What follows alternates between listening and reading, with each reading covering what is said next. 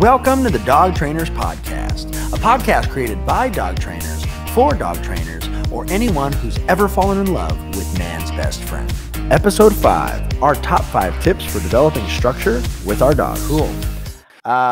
Let's see. What's the next one, Mariano? You want to read that off? Yeah, structured playtime. I'm excited that this one's coming next because you just touched on the importance of it right at the end of duration work there.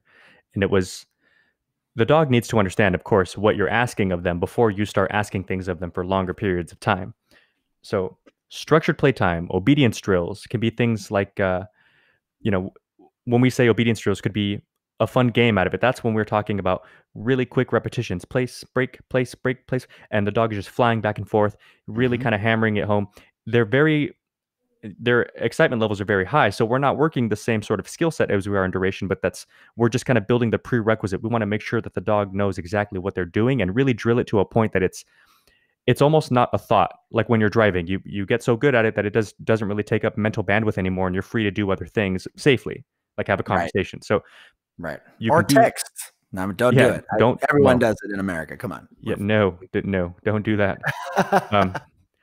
But yeah, so working mental drill, and that can be anything. It could be just working sit, break, sit down. And just hammering obedience drills home, making it high energy yourself with lots of fun, lots of toys. A really fun way to go about it, which is why we call it structured playtime, is to make a literal game out of it. I know that with certain high energy dogs, like I love seeing people work, like Mally puppies that are going to be like, legit competition dogs one day, and they're just so driven. I mean, they like food, but they love the tug toys. Or the bite sleeve or what. So that dog is only too happy to do whatever you ask for it, even for long and very demanding play sessions. And it's amazing to see what you can get out of the dog when you know how to appropriately motivate them. Right. And so I want to kind of break down the structure of a game, and then we're going to go over what a structured playtime is. Okay.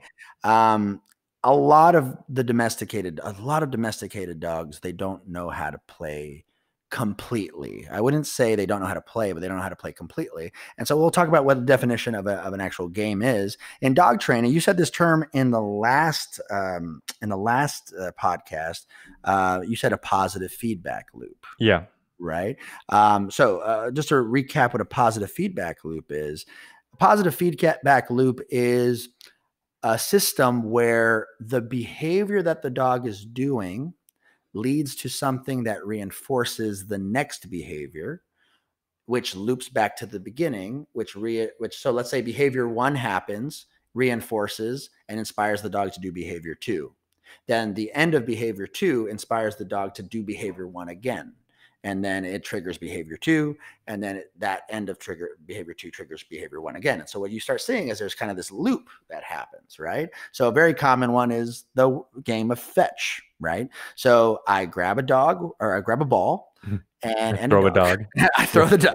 I grab a ball, I throw the ball. The dog is naturally driven by me throwing the ball to go chase it. That's behavior 1. The dog puts the ball in his mouth, and now the behavior of bringing the ball back to me is triggered, which makes me throw it again, right? So this becomes a behavior loop. So behavior 1 is chasing the ball. Behavior 2 is bringing the ball back, which starts the whole cycle over. I grab the ball and I throw it again, right? And if we kind of see any game that people play, look at basketball. It goes to one side of the court, the other side of the court. Look at tennis. It goes to one side of the court, the other side of the court, right? And same thing with football, one end of the field to the other end of the field. So what happens is, pretty much offense creates a defense. There's always the yin and the yang of playing. And what we see in play in general is sometimes the dogs don't finish the loop, right? Now let's talk about, like, in the game of fetch, for example. I know a lot of clients that their dog will grab the ball, bring it back, but they don't do what? They don't drop it. They don't drop it or let it go, right? So guess what you have to teach in obedience as part of the foundation? Drop it. Right? You have to teach that fundamental skill, or else the loop in play is broken, right? Same thing with tug of war, right? You mentioned Mals earlier, Belgian Malinois, for those of you guys listening. But sometimes these dogs, you could have a cookie next to them, or you could have a tug toy, and they pick the tug toy 80% of the time, right? So it's really interesting because the desire, the thing that the dog likes, is to competitively tug against that toy. And it's so funny, if you throw that toy away, like, get out of here, and you throw it, that dog will go grab that tug toy, bring it back to you because he wants you to tug on it. Right. And so this is, again, a positive feedback loop. So anytime that we train dogs or play with dogs, we have to make sure that the loop, or I call it a reinforcement loop, but there's so many names for it. That the loop is complete, right? And if that loop's not complete, we have to figure out what area sucks, and we have to teach that specific area. So again, in regards to fetch, there are dogs who chase the ball, they just don't bring it back. Right.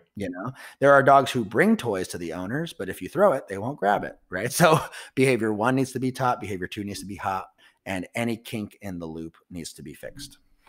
Yeah, 100%. I can say that my personal dogs, all 3 of my personal dogs, now that I think about it, none of them were fetchers naturally. I had to teach all 3 of them how to fetch. They would either there was a disruption in the link somewhere.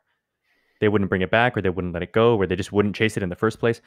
But then once I got fetch itself going, I saw over time, they'll do it. Let's say after a couple weeks, we actually get fetch going. They bring it, they drop it.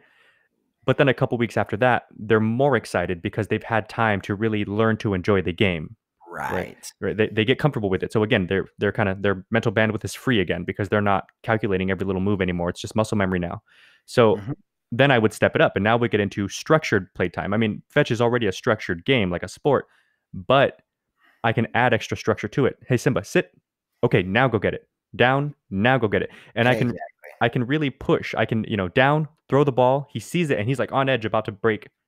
And if he doesn't, then I release, now go get it. And you can start to make obedience out of it, but he's so driven for the ball, I don't even think he's aware that we're training so much as we're playing. Right. And here's a perspective that that the average dog owner doesn't have. But it's super important, right? So you look at 2 sides of the spectrum. Let's say you have a dog that's very driven, loves balls, squeakers, food, you name it. In essence, to achieve balance, we have to not only play games with the dog, right? So a lot of times people will say, my dog will chase that ball for hours, and they throw the ball, they throw the ball, they throw the ball, they throw the ball, they throw the ball. And if you guys remember from our last podcast, we talked about how with certain breeds of dogs, they're just built to, when they engage in an impulsive behavior, their body gets hit with some dopamine, some reinforcing chemicals, some feel-good chemicals, some adrenaline. And what happens is they get an extra boost to keep going for another 10 minutes. And they keep getting recharged. So this is more of a working breed, Vizsla, Weimaraner, Belgian Malinois, anything high drive, a terrier, something like that, right? And so what happens is on this side of the spectrum, the way we teach them to calm down or to be more balanced is through structured play, right? But on the opposite side of the spectrum, we have dogs who don't know how to play, and maybe they were never taught how to play. And if they don't learn how to play, they don't learn, like Mariano's dogs, that positive release, that ability to have fun, that expression of running or hunting or chasing or being competitive, right? Because that's ultimately what play is for dogs. Right. And so on both sides, if you're the type of owner that says, my dog, or if you're a trainer dealing with someone like this, my dog doesn't play. Oh, there's games. We just have to figure out what the right starter games are for your dog. Yeah. Right. Yeah. And We've then met if some your pretty dog, nervous dogs. I don't think we've ever met a dog that didn't like one game or another. yeah. And again, it's going to be a slow process, but I tell you what, when you teach that dog to play, you will see the confidence that develops in that dog. Right. Play is one of the most important things across the animal kingdom. And if you can take a dog who doesn't know how to play, teach them how to play. And you're going to see that just providing that structure, that discipline of what the dog would consider to be like a sport, like chasing the ball is a sport, tugging is a sport, finding food hidden in between the couch cushions is a sport, right? Like little things like that. It builds the dog's confidence, where you can take an insecure dog and build their confidence to a more balanced level. On the flip side of that, you could take a wild, spastic, untamed dog. Shout out to your I was going to say. an untamed dog, and tame them through structured play. So this idea of play and obedience working hand in hand, it has to be developed. So that way we can burn the dog's mental brain calories pretty much, right? If we can burn more brain calories, we have happier dogs. Yeah. One thing I just want to touch on before we move on here, because I think we've hit this very well, is what you said earlier. I liked about breaking down the concept of the positive feedback loop itself. Mm-hmm. And The other aspect to it being, of course, in and of itself, a positive feedback loop is something that reinforces itself. And we got into the whole, the dog needs to know the whole thing so that they can do the whole thing. But Mhm. in terms of overall structure, the overarching idea of this entire podcast is the more the dog does it, a clear example of why it's beneficial is when you're giving someone or a dog a structure, you're giving them a tangible goal, a directive. Like in basketball, the goal is put the ball in the hole. And once you have that, you know whether or not you did it, which means the dog now has the opportunity to win. Technically, the Yes. dog also has the opportunity to fail, but that's where proper training comes in to limit those opportunities to very minimal. And check it out. The dogs will fail many times in play, but that's the fun part of play. Right. Sometimes my dad wins or my owner wins, and sometimes the dog wins, right?